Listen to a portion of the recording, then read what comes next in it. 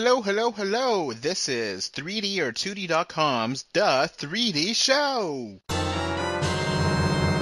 Put on your 3D glasses now. 3D glasses not included. And if you're wondering what the 3Ds are in The 3D Show, well, they stand for discussion, debate, and the news. I will not be talking about Disney ruined Star Wars. and or The base. or or De Beers. but we will probably talk about Avengers. and Mario. I do hope you enjoyed the show. The show, get it? Okay, welcome to episode 38. Not 38.1 or 38.2, 38 of the 3D Show. I'm Adolf Vega, your host, and with me as always is James Tate. Jinx, you can't talk anymore. Podcast is over. Okay, and Jinx. Alright, so first we gotta talk about a new trailer for Star Trek that came out. This one doesn't look too bad, actually. I didn't think that this was too terrible. It is better. Yeah. But it really doesn't show what's going on. It's just Yeah, they're kind of leaving that a secret. I was like, okay. They like and dislike, Yeah, it's like just action. It's like, you gotta tell me something. I don't know what's going on. And I kind of like how it's like he's mentioning his dad or something, because that was, I don't know. It seems like it's going to be a major plot element. Yeah, it's like, I don't remember Kirk mentioning his dad in the two movies really that much, so maybe I just don't remember. I don't know. It looks better. Yeah, it looks better now. Like, it doesn't look as completely garbage as the first one did. Yeah, and they actually released a Star Trek TV show trailer teaser thing too, and it basically is just like the logo and saying new villains, new aliens, new scenarios, so there's not much of anything there, but maybe this is like the good starting point for Star Trek. I don't know. I don't want it to become just an action movie because it's supposed to be smarter than that, but we'll see. Alright, so you got another trailer update, James. To your favorite movie this summer.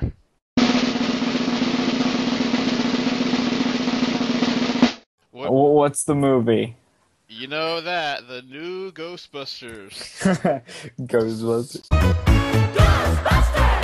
So they released another Terabad trailer for this film, and it's you see more of what the film's going to be. And one thing that's really interesting, though, is there was a guy on Reddit who kind of spilled the entire... And people on Reddit, they're always just like giving rumors out to the film.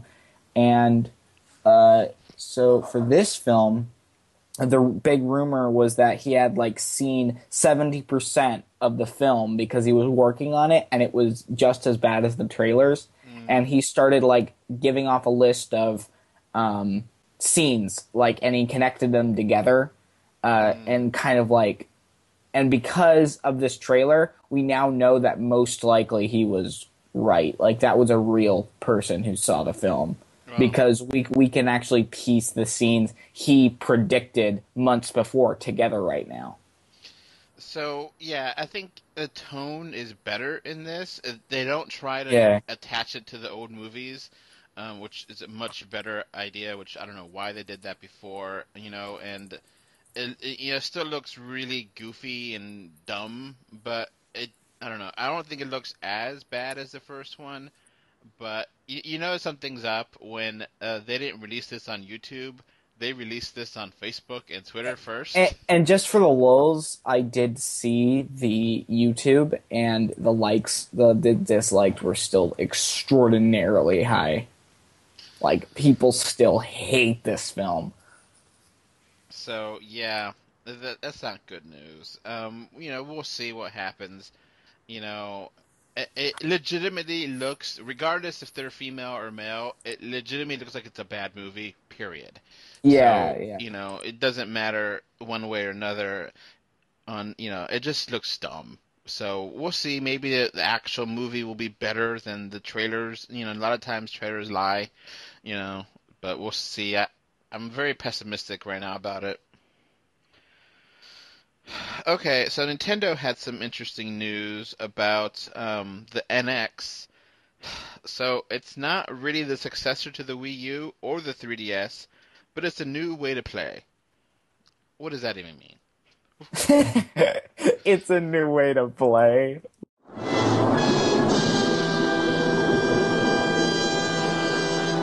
What does that mean? Like, I've heard, I've heard like a touch screen. Uh, the rumor for the longest time was that the patent or whatever for the controller would be a touch screen controller. Uh-huh. That sounds terrible to me. Like, not no buttons. It's just like a, just like a Yeah. pad, and then that's what you use to control your character. That just seems terrible to me personally. Yeah. So I don't know. I'm guessing this is part of just a weird translation, and it more or less is them saying this is not gonna have the same controllers as the Wii or the 3DS. It's gonna be its own platform. It's gonna have its own, controller, its own games. I don't think it's gonna, it's not gonna have that name. It's not gonna be the new 3DS or the Wii U 2 or, whatever. Super Wii. The Wii is not gonna be part of the Yeah, yeah, name. yeah. That yeah. So, Nintendo has done this before with like the DS and the Game Boy, and the Game Boy. DS wasn't part of the Game Boy successor. It was a third pillar to the, way back in the day, and it was the successor. They just weren't wanting to admit it. Yeah. So, the NX is the next thing, whatever it is, you know Hmm. and I don't think it's going to directly compete with the 3DS. So I don't think it will have 3D. I don't really know. Stereoscopic 3D, I don't think that's happening again, unfortunately. And Yeah, yeah. if it does have motion controls, it won't be the main focus, but who knows? You know, so I don't know. We have no idea what this thing is. Yeah, yeah. We really don't know anything about this and it just goes to show you how weird the whole thing is because uh it's supposed to be the NX was supposed to be released this year, and yet we have no information about it whatsoever. So, keep it on Nintendo's side. They said that they're gonna start making some movies in the next few years. Um, What does that mean? so they're gonna make it in-house, and I don't know. I don't think that it's gonna be like Does that mean we're gonna get a Mario movie? or a Zelda movie. You know, they don't really are not known to making. I mean, they haven't really made like a Mario movie or show since the 90s. It's the Mario! So, I don't know.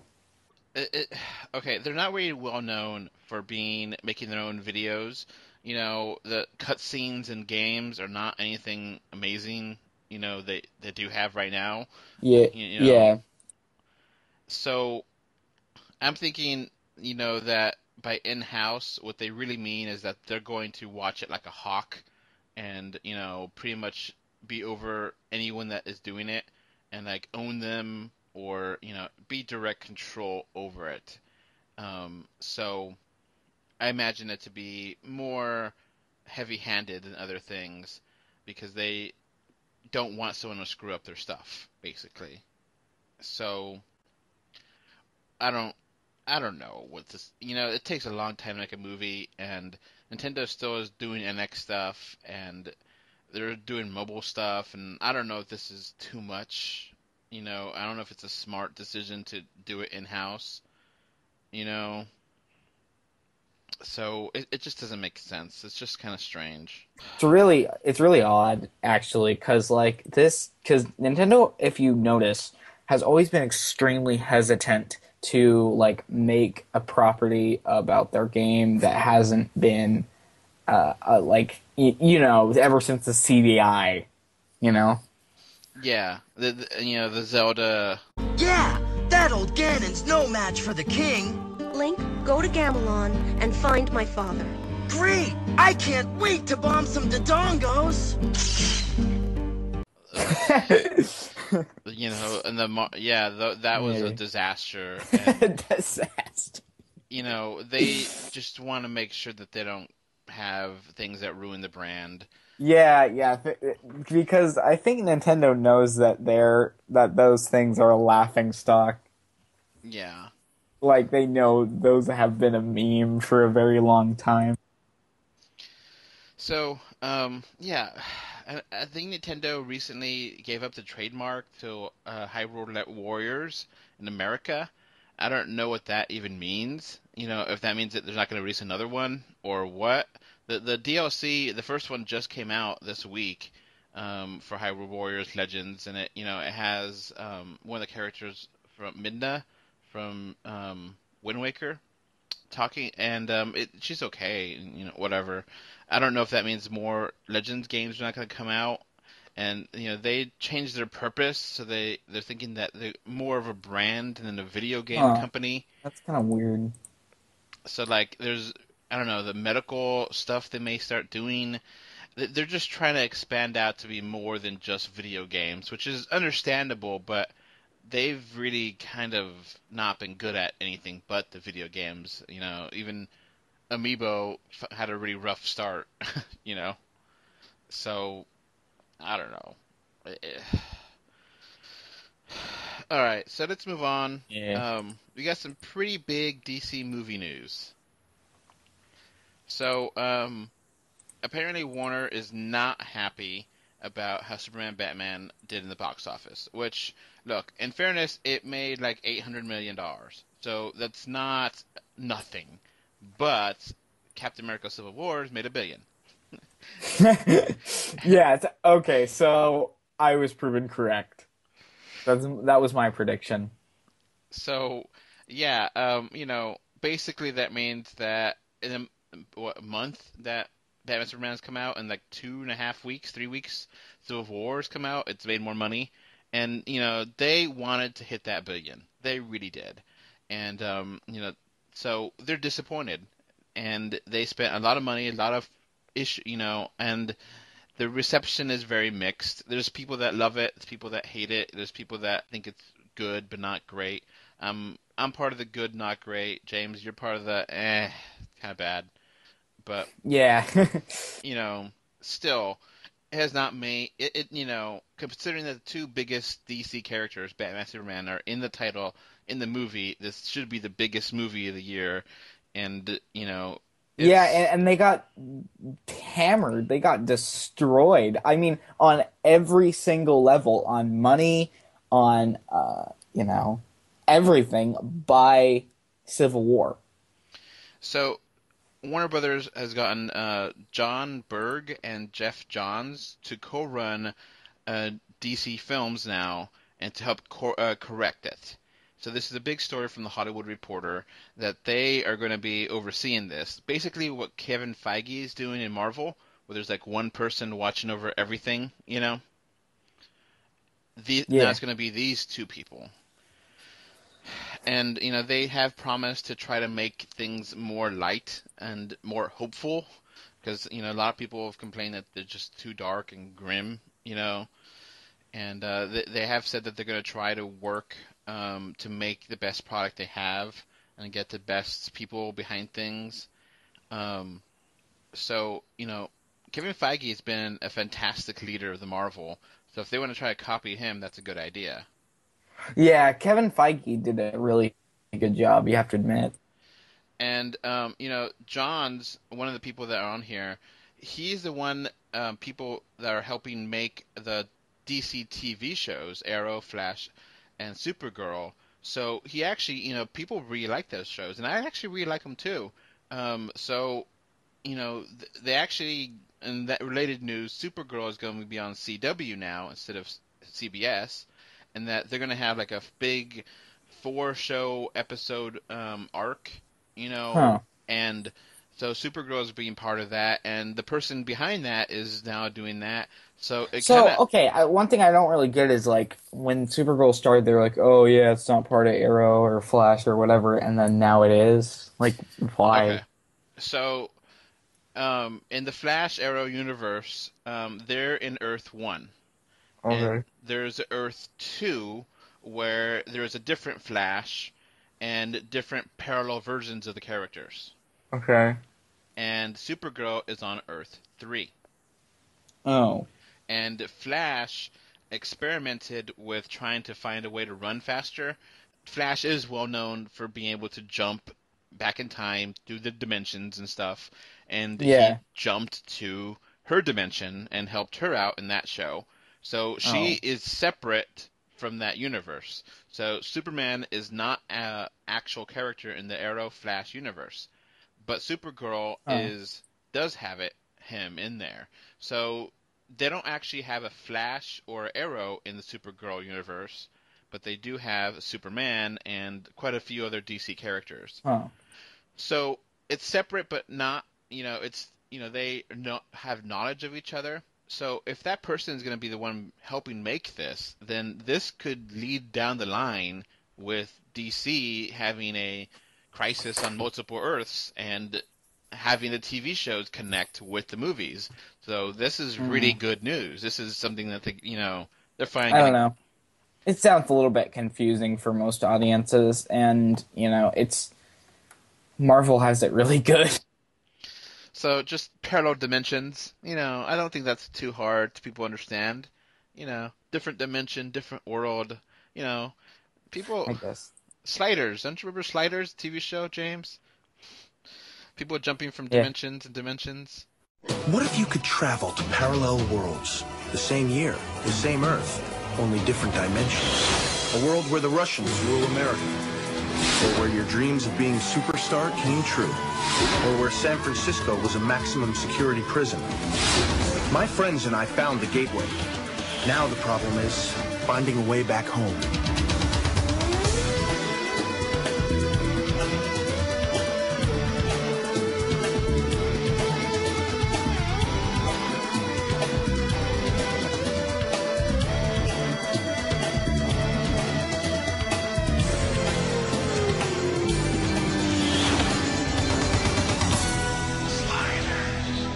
Slider.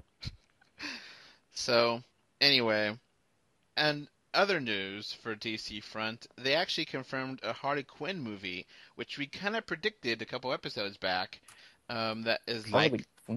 I mean, so. what? That makes sense. They kind of hinted that they're gonna do like a girl squad, where they have Batgirl and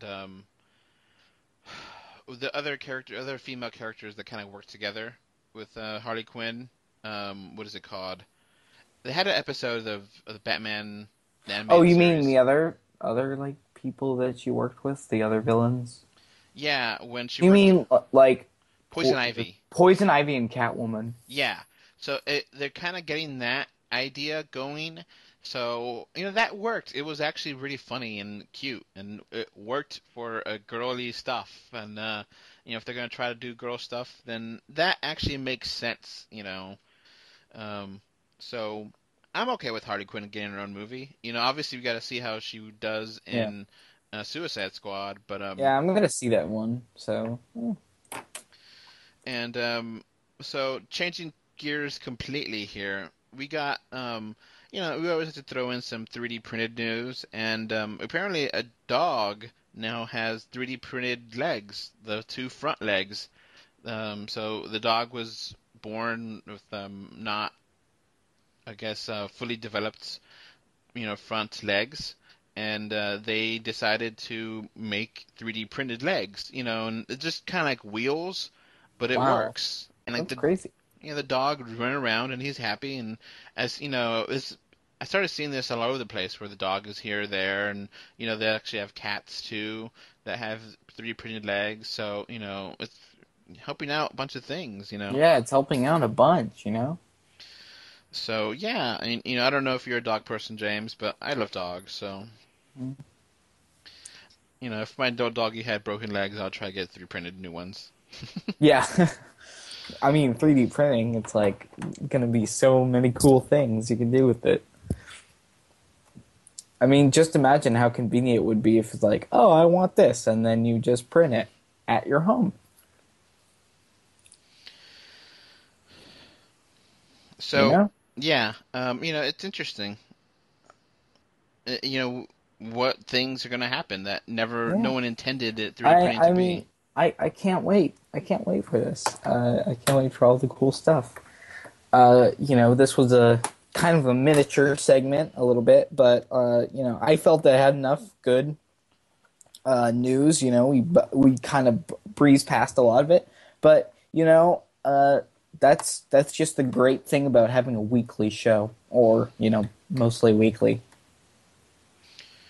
Yeah, we do have a little bit of VR news. Like, finally, Google has made it so that you could actually use a Google Cardboard on iOS, on iPhones. So That's interesting. I think that as we go on, and this was my prediction at the beginning of the year, I think that virtual reality is going to be utilized more and more. And you kind of see that now. I mean, I keep bringing it up, but real estate's now using virtual reality, or at least thinking about using it.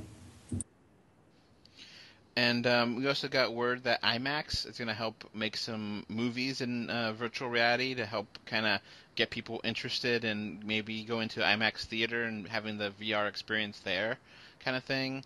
That's pretty cool, too. There's some interesting VR experiments going around. I read about one where you basically are in solitary confinement for about like an hour, and you just kind of get a sense of there's nothing going on. You're literally in a cell for like an hour and a half or 2 hours or whatever. Wow.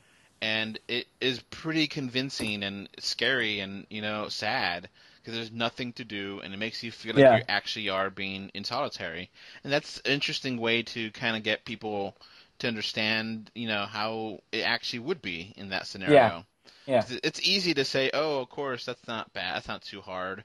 But if you're actually in there, in that, virtual environment, there's nothing, those kind of things are interesting, and we don't know how it's going to be in the next 10 years, 5 years, if it's just going to... Yeah, who knows? Maybe in 10 years no one will even be leaving their houses.